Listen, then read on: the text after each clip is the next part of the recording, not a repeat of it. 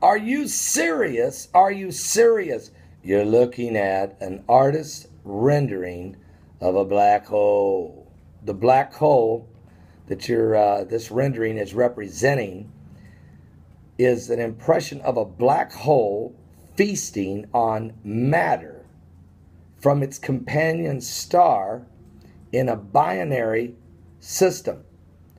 You see, the material flows from the star toward the black hole and gathers in a disk where it is heated up, shining brightly and optical, ultraviolet, and X-ray wavelengths before spiraling into the black hole.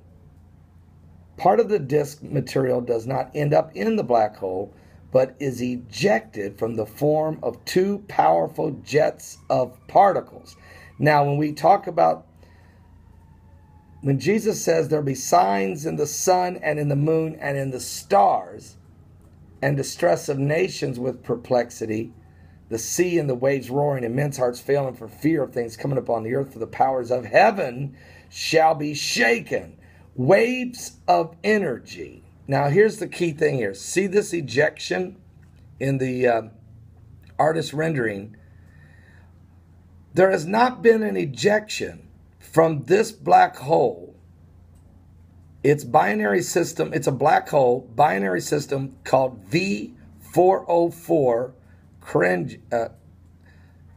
Sinai. And that's spelled Cygni, Sinai. There has not been an ejection since 1989. But on 6/15/15, on June 15/15, this black hole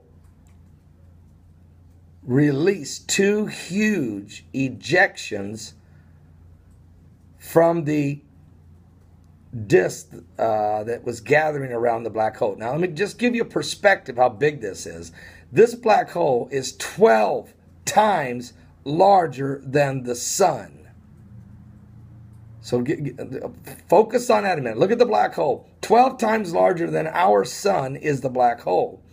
And then the disk of material, of particles gathering around, being drawn in, being sucked in to the black hole is mammoth. Okay, I mean, that's all you can say. The black hole is mammoth.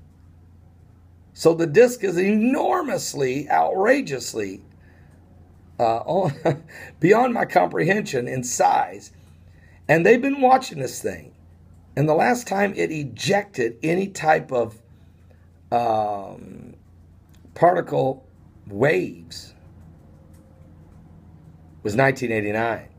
But this year, June 15th, 2015, it released.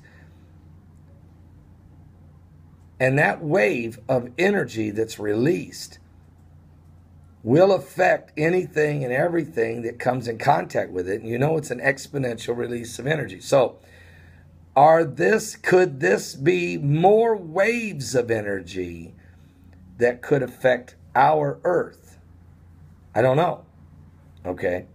But one thing's for sure, the Earth is already encountering the first of 5 waves of energy. And between now and August 17th, we're under severe pressure from the first wave, which is considered a ripple.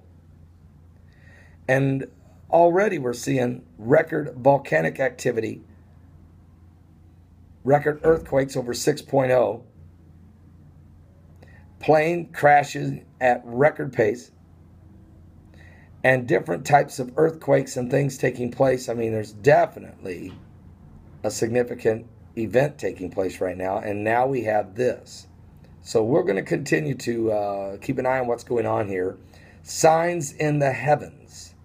The Bible says, Jesus said also in Luke 21, there will be great signs and fearful sights will be seen in the last days. These are apocalyptic, stellar